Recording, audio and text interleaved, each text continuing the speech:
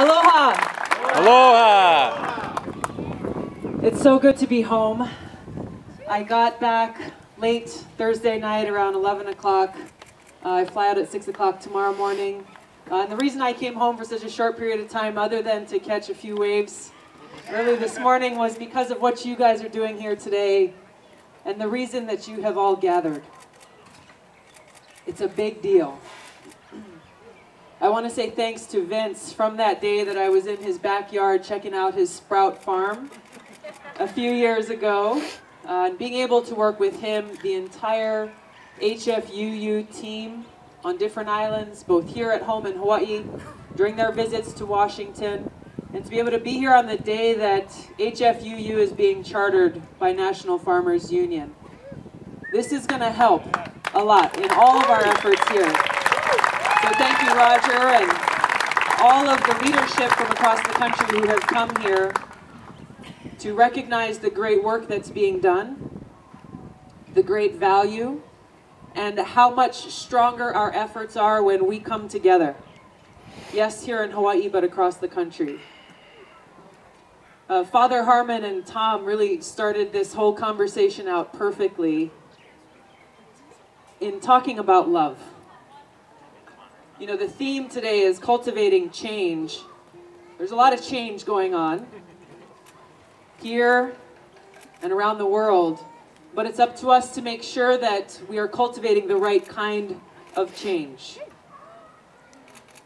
And the only way we can do that if that cultivation is coming from a place of love, of aloha, coming from a servant's heart, saying, how can we work together to best serve each other, best serve our communities, not only for the physical well-being of each other, but the spiritual well-being. Making sure that we remember our interconnectedness, the aloha that brings us all together, and our connection to Mother Earth and our planet.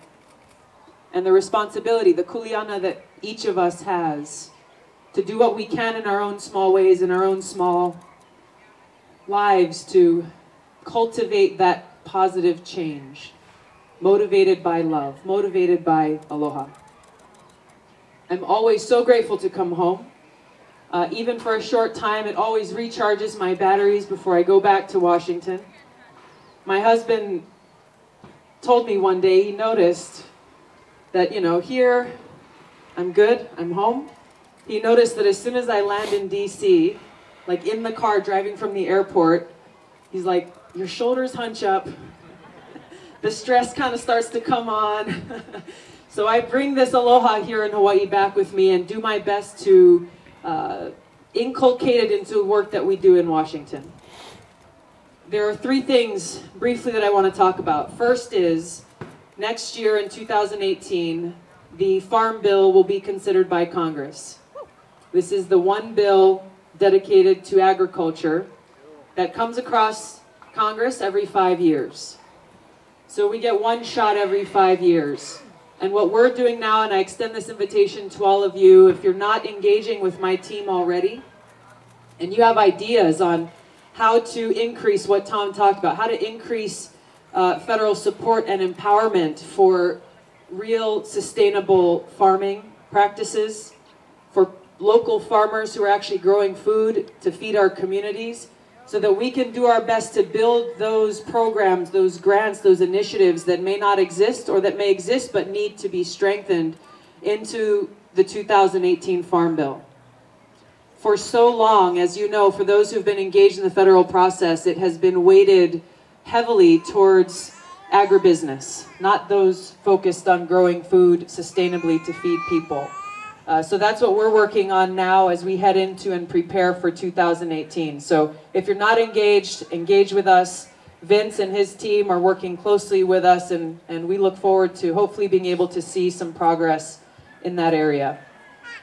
Second thing is, even in what seems like an incredibly difficult political environment, there are opportunities for change, for good change. Those opportunities come about when we have strong grassroots engagement, when we have people and leaders in our community stepping up and adding your voice to the process. Sometimes I hear from people too often that they feel like their voices don't matter.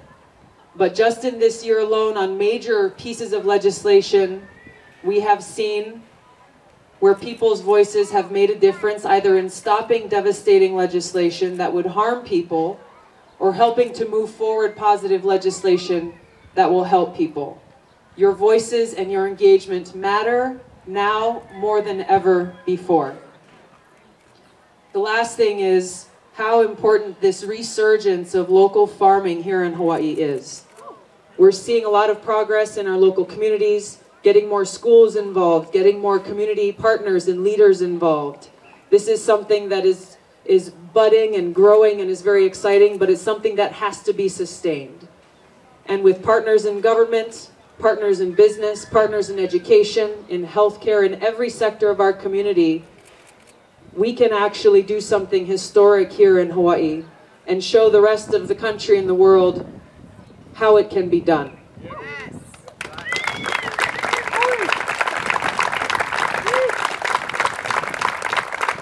There is nothing but opportunity here that will only come about when we work together in the spirit of aloha, motivated by love to bring about this positive change.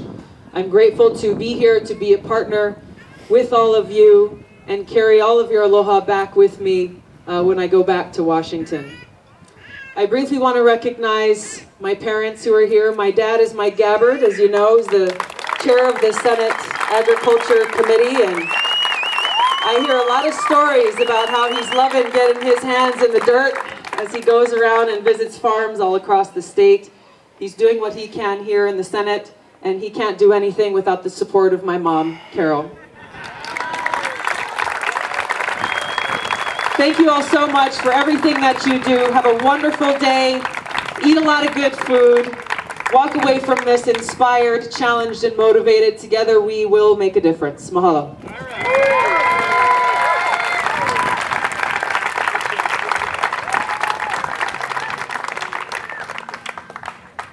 We are so fortunate to have such a strong advocate in Washington. Thank you so much, Tulsi Gabbard, who embodies this idea of radical inclusivity because of her very own background and because of her strong values. So thank you.